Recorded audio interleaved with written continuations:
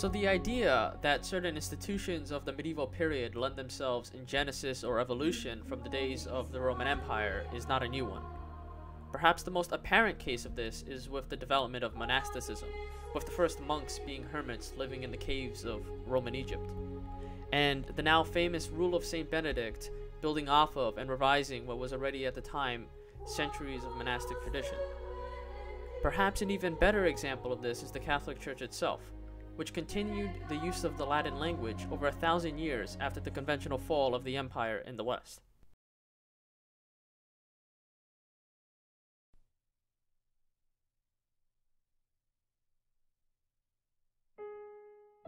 However, as soon as other glaringly medieval institutions are argued to have a distinctly Roman origin, things can get controversial. Of course, what I'm talking about is serfdom and manorialism. Both the end of the classical slave economy in Roman society and the rise of the serf class, as well as the beginning of the usage of the manor system, can be contentious to give a date on when the changes occurred. These answers range from the reign of Emperor Diocletian to the Carolingian Empire, or even as late as the 11th century. Regardless, I'll do my best to try to make the case for at least some involvement in late antiquity for the development of these vital institutions. But in order to do so, we must first establish what serfdom and manorialism even are. We can first start with serfdom. The Oxford Dictionary defines a serf as an unfree medieval peasant under the control of the lord whose land he worked. So in other words, serfdom describes the relationship between a serf and his lord, specifically the obligations to which they had to each other. The serf would take care of the lord's land and offer services to the lord, and in return the lord would provide certain benefits to the serf, such as protection. However, this quote-unquote agreement was prone to abuse. For example, another key feature of being a serf was that they were legally not allowed to leave the lord's land, and were in most cases tied to the land. The status of being a serf was also inherited to children. There were variations of serfdom depending on the location and time period. For example, serfs in the early modern Russian Empire could be bought and sold like chattel slaves. But we will focus on serfdom in specifically medieval Western Europe, where serfs were tied to their land and thus ownership of them was only transacted along the buying and selling of the land itself. In short, being a serf in high medieval society was a social rank placing the individual legally below and in obligation and service to their lord, aka the property holder of the land that they inhabited. Serfdom has been at times described as a fairly unique institution to medieval European society, and even though it cannot be denied that this was certainly the height of the institution, it can, however, still be argued that some important aspects of serfdom as a concept have their origin within the Roman Empire itself. But first, some background to understand what Rome was like before the changes occurred. If you know some basic Roman history, I encourage you to listen along anyway, because once we get to the meat of the video, things can get really complicated really fast. And I want to make sure that everyone's on the same page. Alright.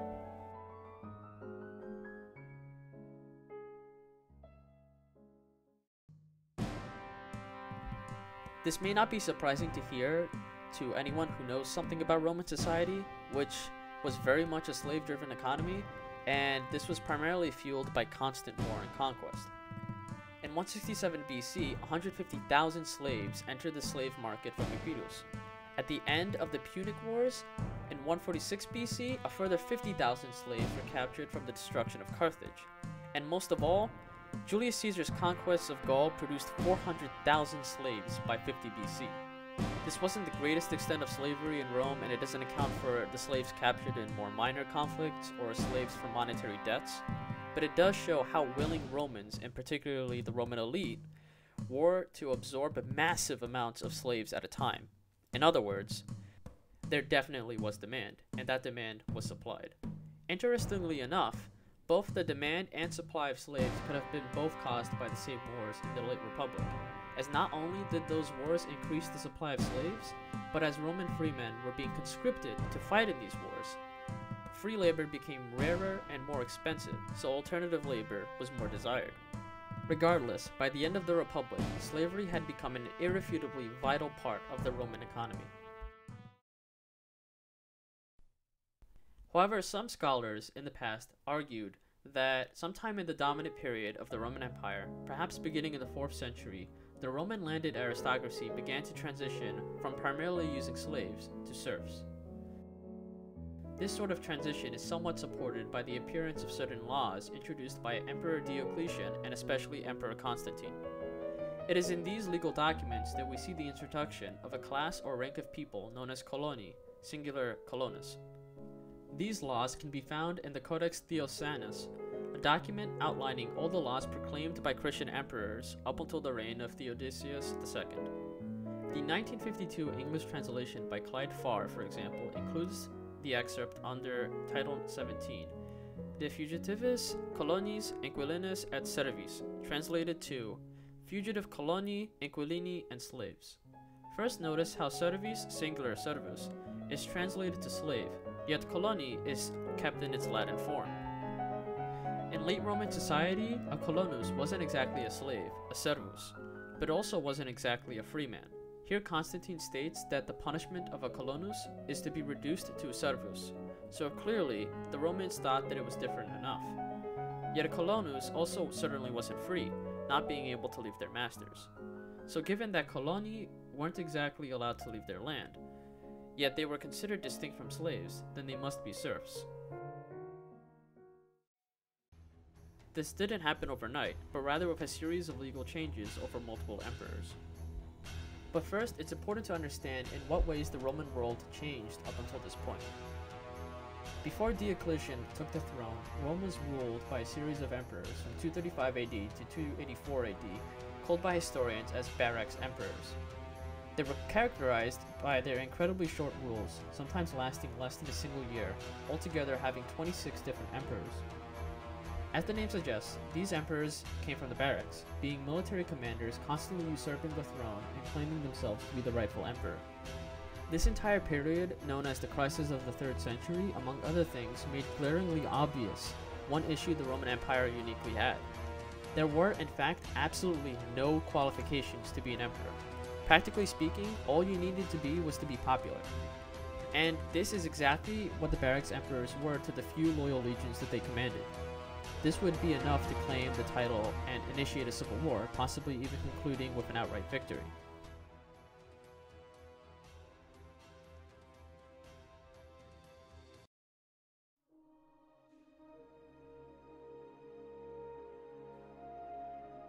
So when Diocletian became the sole ruler of the empire in 284, he had to break the cycle of constantly rising challengers. His solution to this was expanding the imperial bureaucracy so that the government could effectively address the wide-ranging problems the empire faced at more places at once. The first step in expanding the bureaucracy and preventing the rise of usurpers was ironically for Diocletian to share his power as emperor. In 285, after only a year of sole rule, he appointed a non-relative soldier named Maximium to become co-emperor in the western half of the empire, whilst Diocletian managed the eastern portion as well as the ongoing conflict Rome was fighting with Persia.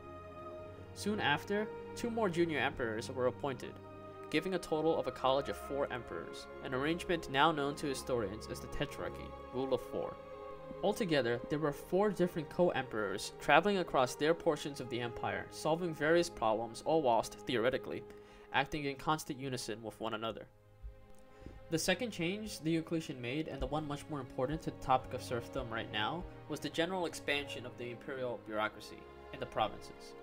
In the past, the emperor's rule was helped and sometimes hindered by the praetorian prefect, the leader of the Praetorian Guard, but also the figure who gradually grew in influence and responsibility.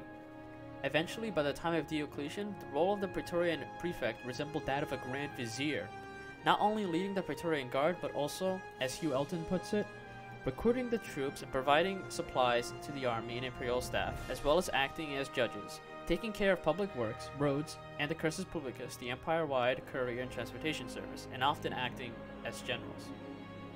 And in the words of Kanye West, no one man should have all that power. Having one man with so much power was certainly a security risk, as the Praetorian Guard would be responsible for many coups and assassinations. And in fact, a total of 8 different emperors were assassinated by the Praetorian Guard. But even if the Praetorian prefect had good intentions, this was still an undoubtedly huge amount of responsibilities for one man to have, putting a strain on how much the imperial bureaucracy could perform and accomplish at any given moment. So in addition to sharing power with 3 other co-emperors, Diocletian also expanded the number of imperial positions in general. drastically reducing the praetorian prefect's responsibilities. For instance, he greatly expanded the power of local governments, firstly by dividing the empire from just 50 provinces to almost 100. Italy itself was split into 8 different provinces. Increasing the number of provinces meant increasing the number of provincial governors, and reducing the scale of each governor's responsibility, allowing for them to focus more closely to the unique problems of their local communities. He also created many new positions which were subject directly to him, not through the praetorian prefect. Altogether, the tetrarchy and the new imperial bureaucracy dramatically expanded the capabilities of the government, not just to act on the local level, but also to more efficiently collect resources from the lands. Of course, what I'm referring to is tax collection. With this newly hired army of bureaucrats, Diocletian sent them to every village in the empire to survey their size, population, and quality of land to determine the capitatio iugatio tax collection system. Under this new system, the iugia, or land, and capita, or people, were counted as the same in determining how much tax the agricultural state owed the government. This tax reform dramatically improved the revenues of the imperial government, especially since for the first time ever it applied to Italy itself. Yet it was also seen as complicated with how these two seemingly different quantities, land and people, were being treated interchangeably by tax calculations. This system would survive throughout the reign of Diocletian and his immediate successors. Needless to say, it wasn't all that popular, and we have some sources of complaints from the era. Perhaps the most dramatic telling was from the Christian Punic author Lactantius, an advisor in the court of Emperor Constantine and famous theologian. In one of his works, De Mortibus Persecutorum, or On the Manner of which Persecutors Died, he writes about the history of Christian persecution up until the legalization of Christianity under Emperor Constantine. He also takes the time to highlight the injustices of the Tetrarchy's oppressive tax reforms. It is of course important to remember that under the Tetrarchy was also a dramatic height of Christian persecution, so Lactantius, being a Christian himself, could just be trying to make the Tetrarchy's rules sound all around more evil. However, we don't need to guess that the tax reform was probably very unpopular, especially in Italy itself, as before Diocletian, Italy enjoyed hundreds of years of tax exemption. Under Diocletian and the capitatio iugatio, that would no longer be the case. It's probably also worth noting that Lactantius' own emperor, Constantine himself, did have his own tax reforms. Constantine probably saw the massive bureaucratic expansion under the Tetrarchy as too radical in many ways, and he wished to streamline some of the convoluted complexities that contemporaries like Lactantius criticized. He did so by cutting many taxes and replacing the revenue with an empire-wide tax on quote-unquote traders in the widest sense, which was basically just a general sales tax. Yet perhaps the most impactful change for the long-term development of socio-economic relations in Rome was his reform on the capitatio iugatio. Remember how in the capitatio iugatio, the way taxes were calculated for an estate, the land and the people on the land were counted as the same? Well, as you might have expected, this system was extremely confusing, especially since land could be sold or bought and people can move away or in. Constantine understood this problem and declared in law a fix. He decreed that the coloni would be tied to the estate and not allowed to leave the land. This way, the capitatio iugatio tax wouldn't have drastically varying calculations from year to year, and some consistency in the system would preside. So then, it's clear that these coloni bear a distinctly important resemblance to the later serfs of medieval times, being tied to the land. It started with Diocletian's expansive bureaucratic and tax reforms, and crystallized with the legal framework under Constantine. From there, the class was fully born. This still doesn't fully answer the question though. Where did the coloni come from exactly? Who were these people being counted on the estates of these tax calculations? Why did this happen to them? To answer this question, we have to make an important distinction. Coloni were not tenant farmers. This is where it starts to get interesting. Remember back to the Codex Theodisanus, where we saw the mention of coloni as well as servi, which we established to be slaves. The third group there is inquilini. Those were the tenant farmers. So then the relationship between colonus and a estate holder are more complicated than just a tenant paying rent to his landlord. To fully understand this complexity, we strangely have to go to Roman Egypt. In 2004, Cambridge history professor Peter Saris published a paper titled The Origins of the Manorial Economy, New Insights from Late Antiquity. Now, his specialty is Byzantine history, but for reasons that will soon be obvious, his insight is still important for Western European history. As you may have guessed, the paper is looking into the origins of manorialism in late antiquity. But first, what is manorialism? Manorialism is simply a system of agrarian land management, sometimes called bipartite, meaning that there are two parts, the domain/villa and the tenements/holdings. I'll just stick to the words domain and tenements. This system dominated Western European agrarian economy and was also central to serfdom. The serfs would work the lord's domain, of which the profit would go directly to the lord, and in exchange the serfs would be allowed to occupy the tenements and use the land for their own needs. Peter Saris was interested in how exactly the system began in the late Roman Empire. The problem is that manorialism wasn't first described in Western Europe until the reign of Charlemagne, hundreds of years after the fall of the Western Roman Empire. The issue is that due to all the violence, civil war, and barbarian invasion, both literary and archaeological evidence for rural life in this time period became steadily more scant. The only exception to this was Roman Egypt, of which the constant domestic production of papyrus allowed for more robust record keeping.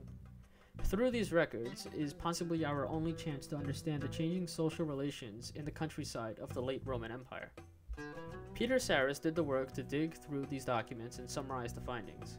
The aristocratic family he studied was the Appian family. The Appian family essentially ran an operation which is extremely similar to, if not exactly, the bipartite system of manorialism. The estates of the Appian family were essentially divided into two categories. The revenue records indicate that one type of property makes the majority of the profit, whilst the other type makes almost no net profit, yet houses many resident workers. Keep in mind that this is Roman Egypt, so the Appian family spoke Greek, and so the terms used are also in Greek. These two different types of landholdings were the epoikia and the autarkia. The epoikia made almost no profit and had many resident workers, whilst the autarkia was the main source of revenue for the Appian family. Furthermore, the resident workers of the epoikia were charged with tax payments in cash and crop, but also charged to provide labor on the autarkia. If you haven't caught on yet, the epoikia is the tenements and the autarkia is the domain. Why am I telling you this? Because this is a clear parallel to the system of manorialism, found in Roman Egypt, centuries before being first described in Western Europe. And where there's manorialism, there's also serfdom. Okay, so why is an Egyptian aristocratic family engaging in a system of agriculture which is traditionally associated with Northern European knights and castles? There is more papyrological evidence to show that the Appian family wasn't the only one in Roman Egypt engaging in the bipartite system. So between the 3rd and 6th centuries, the way that the elite of Egypt administered their land went through a shift. By the 3rd century, the land was primarily leased, meaning that their main source of revenue was rent payments from tenant farmers, such as the aforementioned inquilini. Whilst by the 6th century, their main source of revenue was a different sort of contractual relationship. The inhabitants of the epoikia were being given the right to inhabit this land and use it for their own needs, in exchange for labor which they provided on the autarkia. Then the produce from the autarkia were sold at the market, making up the majority of the profit for the landowner. In a nutshell, there was a shift in payment, not in rent, but in labor. This is significant because A, it shows that landowners were becoming more direct with the administration of their land, and went from pay me some money and do what you want to do this very specific thing for me, and hence B, rural communities became more centralized around these administering landowners. We also see a shift based on the use of language in the records from the 3rd to 6th centuries. In the 3rd century, much of the countryside land was described as komet, meaning a proper village of freemen. Yet by the 6th century, the use of the word komet died off and had been replaced by the term epoikia, among others. This further indicates a consolidation of countryside Egypt into the dominance of the bipartite estates, as epoikia clearly indicates, as we've seen before, settlements which are directly located in aristocratic estates. So what led to this point? How and why did the aristocratic elite start gobbling up and consolidating the countryside in Roman Egypt? This is where it really gets interesting. Again, it relates back to Diocletian. Back when Diocletian was introducing his reforms and expanding the bureaucracy, The same reforms were being placed on Egypt. Again, this included the massive tax reforms that were being described by some contemporaries as oppressive. Naturally, many overburdened peasant families sought to dodge these taxes.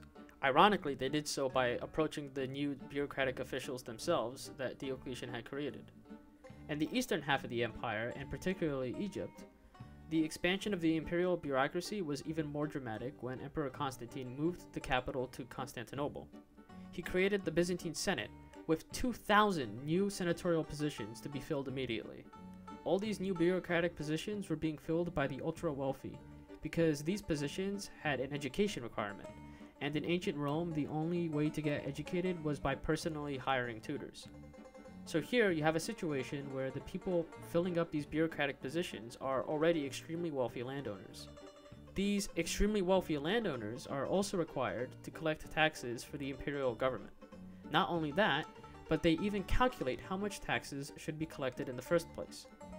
Now you also have a large amount of overburdened peasant villagers, desperate to dodge the tax. Now there's a lot of technical details on how this happens, but I'll break it down in a simple way. To understand what happens next, put yourself in the position of one of these bureaucrats.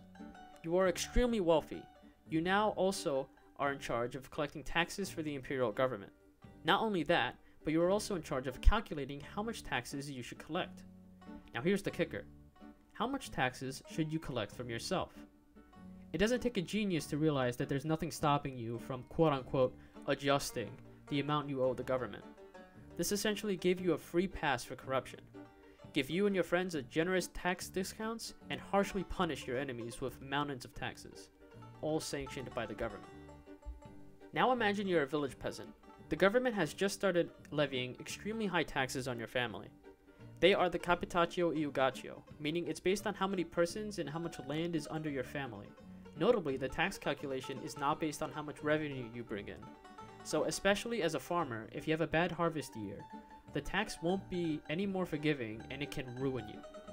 The good news is that you know your local tax collector is a wealthy senator, or dukes in the case of the Appian family, or some other bureaucratic position. And you know how much of a saving grace it can be to get on his good side. So what do? You get him to become your patron.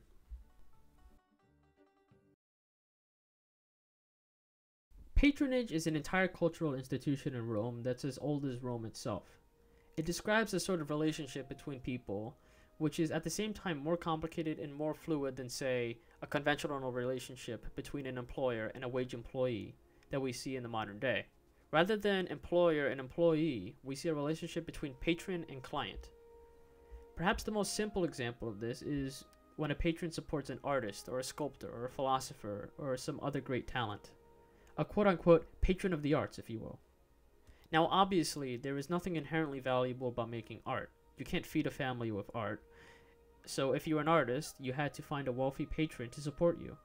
You would make him art, and in turn he would support you, not only financially, but in other ways as well, such as giving you food, housing, helping you further in your career with better connections, etc. Another common example was a private security guard could also be patronized. That's the most simple form of patronage, just between two individuals. There is, however, another type of patronage, and this patronage is of entire communities. This form of civic patronage was very popular in the late Republic, and it was vital in the devolving political situation of the 1st century BC. An individual could find himself patronizing an entire community essentially by doing favors, such as granting certain legal privileges, such as granting citizenship, or funding public work projects, such as the construction of an aqueduct or a library for a city. Naturally, you would have to be very powerful to be a civic patron.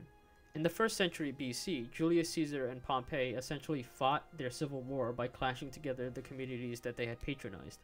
Conducting favors was enough to garner military support and the levying of troops, a problem which quickly worried Caesar as he knew that Pompey had so many client communities. Essentially, civic patronage was a vital political tool in the late Republic. Into the Roman Empire, this continued. Augustus Caesar, the first Roman emperor, described himself as a patron to all of Rome, effectively making all of Rome his client. A general conquering a foreign territory might patronize the territory, making it a client state. There really was no limit for how this relationship could be used, and although it would be idealistic to assume that civic clients never backstabbed their patrons, patronage did play a role because it continued to be central, as many Roman cities would continue to have their patrons, and their beauties would be built by patrons. Heck, patronage even exists today if you think about it. I live in New York, and Carnegie Hall, a music hall in Manhattan, was a public works project funded by the business tycoon Andrew Carnegie. But I digress. The point is, patronage was important for Rome. So going back to those tax-burdened peasants, they had every interest in mind to seek patronage from their local tax collectors. How did this look like? The peasants would receive tax protection from the wealthy aristocrat tax collectors, and in turn, as clients, they would now be expected to provide their service to the tax collector. Going back to Roman Egypt, we can now see a pattern. So these peasants are offering their labor as service. They are farmers, so they work the fields naturally. So the service that they offer the patron is to work the land in the autarkia, the domain. Okay, we're almost there. Now remember, there's no need to patronize one peasant at a time. We can patronize entire communities. So entire villages of peasants decided to become clients to tax collector patrons to dodge the tax. This is the apoikia. This is the tenement. Now, there's only one thing left to tie up. If these villages were originally just clients to their patrons, how did the patrons end up directly owning the land of the villages? This was essentially just a tax loophole. The tax collectors would write off these villages as their own property, so that the villagers weren't liable for the tax. The problem is that once ownership is expressed in writing, it's almost impossible to get it back. So via this elaborate tax fraud scheme, Roman aristocrats were able to take control of massive tracts of land in Egypt. What happened next is unclear. We do know that Constantine reformed the Capitatio Iugatio to not let coloni leave the land that they worked on, possibly as an attempt by central authority to make sense of all this fraudulent land grabs. But that is a conjecture. So to wrap everything up, in summary, we can say this happened.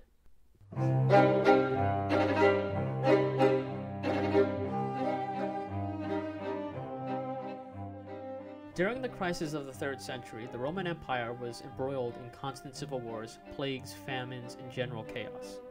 At the end of the turmoil, a single victor rose, Emperor Diocletian, and to ensure that the political chaos was alleviated, he conducted numerous political reforms aimed at replenishing the imperial treasury through massive expansion of the bureaucracy. These new taxes, however, were considered way too severe, and many free farmers and peasants sought ways to dodge the tax. Coincidentally, all these new bureaucratic positions for tax collection were held by wealthy landowners who, without any supervision, got corrupt and gamed the system. Through a series of tax loopholes, a series of land grabs were conducted to alleviate the tax burden of peasants and simultaneously benefit the corrupt aristocrats in a sort of patronage system. Because these tax loopholes were now in writing, peasants subsequently lost their land, not just in legality but also in reality, subsequently turning their entire villages into client states for aristocrats. Finally, Emperor Constantine's passing of the law not allowing coloni to leave their land made sure that these peasants were never even allowed to leave these villages. So then, by the end of the 4th century, the coloni were clients legally bound to the land of their patrons, and serving their patrons in the form of labor.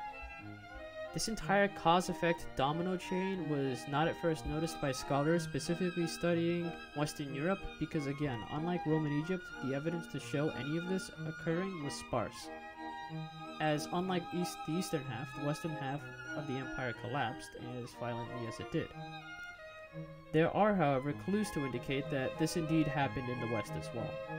For one, the laws regarding the colony instituted by Emperor Constantine and subsequently codified by the Codex Theodisanus were empire-wide reforms, not just laws pertaining to, say, Egypt itself. This indicates that the problem of mass corruption and peasant flight was big enough that it constituted reform at the imperial level. Secondly, we do have archaeological evidence. There was in fact a record number of villa construction throughout the Western Roman Empire in the 4th century. This indicates that there was a tremendous growth in the power and number of the landed aristocracy throughout the West. Surely these villas were being occupied by the newly appointed Diocletianic bureaucrats, which had the same capabilities for corruption as the new ones in Egypt did. Overall, even though the direct evidence is technically lacking, it's also very hard to make a compelling argument against the claim that the same thing didn't occur in the West beyond "we just don't know."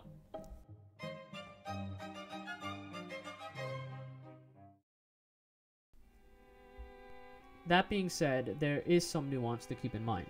For one, even though the rise of the colony is stark and the mass consolidation of the countryside into just a few aristocratic families is groundbreaking, it's important to note that the other two forms of labor, servi and inquilini, didn't just die off. The Appian family themselves still had some renters and even slaves working on their estates. On the local level, the terms in which someone gives up their labor can be highly individual. It's best to think of this period not as a complete switch from slavery to serfdom, but rather as the birth of serfdom as just another arsenal of forced labor for the elite. Another complicating matter is that, especially in Western Europe, slavery actually had a renaissance of sort after the fall of the Roman Empire. Overall, as Western Europe devolved into violent chaos in the 5th century, slavery was not replaced with serfdom, but rather slavery itself was reinvigorated as warlords would capture and enslave countless communities, just as the Romans had done to their Mediterranean neighbors centuries ago. Into the 9th century, Europe would still be ravaged by pagan Vikings and Magyars who would enslave countless Europeans. Many of those slaves would be sold to the Byzantines, so the Eastern Roman Empire itself also had a slavery reinvigoration as well. Because of the chaos that followed the collapse of the Roman Empire, it would also be a mistake to believe that, say, a 12th century French serf was the direct descendant of a 4th century colonist. The fact is that the early medieval period was highly volatile, and social hierarchy could change and flip at a rapid pace. Medieval society didn't start to solidify until the 11th century, well after the reign of Constantine. What we can see, however, is that Roman society did go through profound changes in the 4th century. This is hands down one of the most interesting topics that I've ever researched, and in the end what I learned is just how revolutionary the Roman Empire was.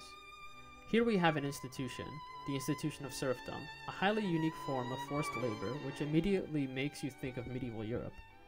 Yet the origin of this institution, meaning the very idea of such a thing, essentially came from a gigantic empire trying to maintain economic control over its disparate parts, and ultimately failing.